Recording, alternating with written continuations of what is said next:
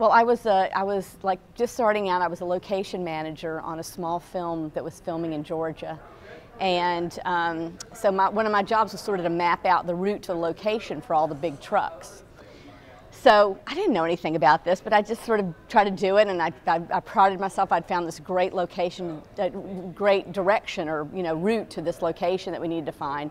And so these big huge trucks started following me in this little car to the location, and we go down this windy road and come across this little rickety bridge because I had found the shortest way there.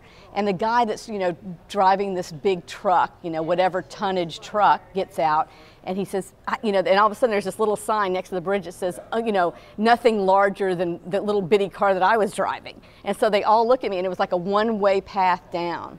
And so I almost started crying. I was just going to die because they could not. It was a whole train of trucks, especially this one big one.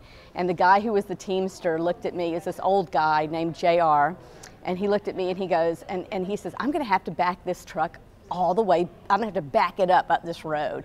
And he was looking at me, and I almost started. I think there was like tears rolling down my eyes. And I was so intimidated. And he goes, "But don't worry, honey. I could drive this thing up a snake's ass." And so he gave me a big hug. He backed it up the highway, and we went the regular route on the regular roads, and everything turned out fine. But I learned a great lesson then. It was like, at the time, it wasn't so funny, but now I look back at it and think, there's a real use for the Teamsters on the on the movie set. I had a new appreciation for it after it was all over. Excellent. That's great. Thank you very much. You're welcome. Great. All right.